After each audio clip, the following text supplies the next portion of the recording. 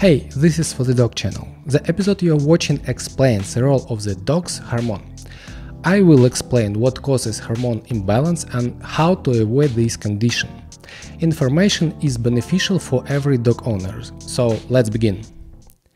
All the organs and glands in our body serve essential purposes within the body's overall function. If you're talking about hormones in general, a slight abnormality or imbalance in the endocrine system will disrupt the regulatory balance and affect how cells function. Causes of hormone imbalances can be poor diet, stress, behavior, passive lifestyle, pain, body consumption, structural issues, and toxicity, internal as well as external.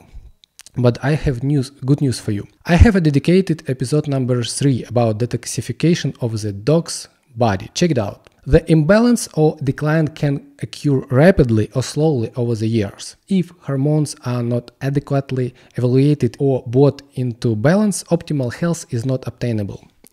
Too often, hormones and the endocrine system don't receive any attention. Hormone glands are essential to maintain health, such as healthy body structure, proper metabolism, proper digestion, maintenance of healthy weight, energy production, behavior, and mood.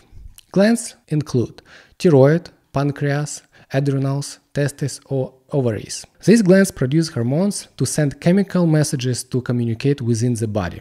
There are hundreds of different hormones within the body that work daily to regulate everything in its body. The thyroid hormone.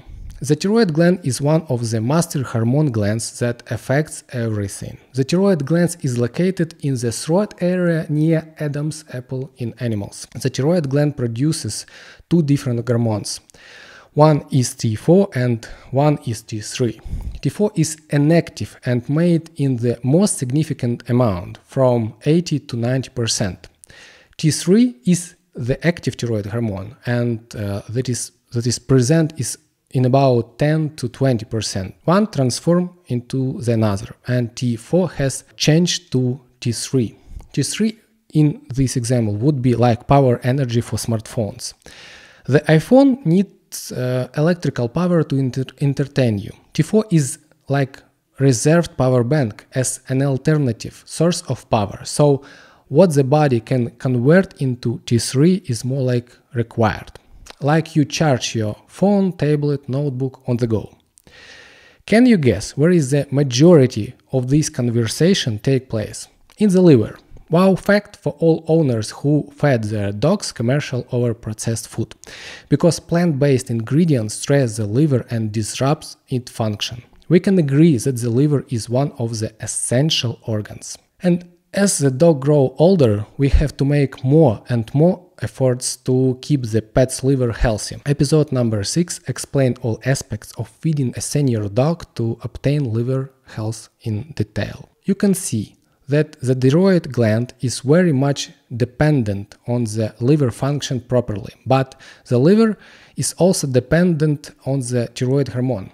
They can't work without each other, and because the liver needs good nutrition to function well, we have a connection to a good diet here. Of course, the thyroid also can nutrients like iodine to produce thyroid hormones. If the animal does not have enough iodine in its diet, it may not be able to make enough from T3 and T4 hormones. So let's talk about testing.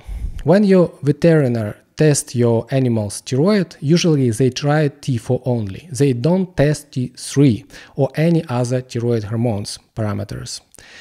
That is troublesome because, as you probably realize now, if we only measure T4, we don't know how much of the T4 is being activated into T3 in liver, in gut or other tissues. Measuring T4 tells us how much power energy we have, but we don't know how much power bank capacity to be transformed into a charging device. The thyroid hormone is essential for every cell. Without the thyroid hormone, the cells cannot do their jobs. That's like having a home without electricity. Nothing will happen. All in-house systems are off. Dog need enough thyroid hormone for all processes to power it up. To test T4 and T3 hormones, another hormones can be tested, such as an estrogen. When we try hormone levels, we can get an overall view of what's going on within the hormonal system, because hormones interact with each other. If one is out of balance, another will become out of balance. For example, progesterone and estrogen need to be in harmony. Testing is essential because we need to know what's going on. If your animal's thyroid isn't functioning as well as it should, several symptoms will develop that can only be fixed by restoring proper thyroid function. Spaying and neutering.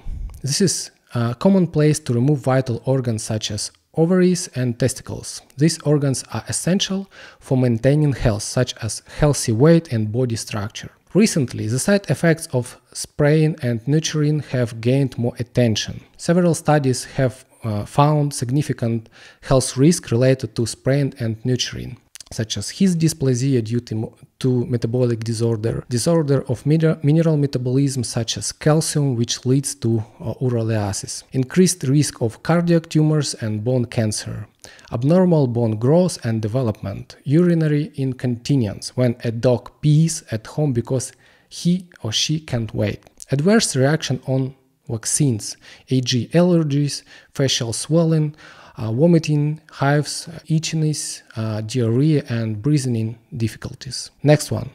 Tumors originating from lymphatic vascular tissue. Lymphosarcoma, mast cell tumors. Insufficient thyroid hormones in the body causes hyperthyroidism disease. Behavioral problems such as aggression, fear, compulsions, vulnerability to infections, diseases, consequently a decrease in immunity.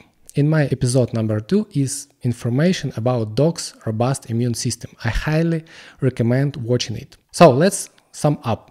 The main point in this video: our animals need all of their hormones for their body to function correctly. Whether or not do spraying or neutering is up to pet owners, but we must consider all the details I've mentioned to make an intelligent decision to improve our four-legged friend's life. Now you know information about dogs' hormones. I appreciate your help in supporting this channel. Links, as usual, are in the description below. Have a nice day and see you next week.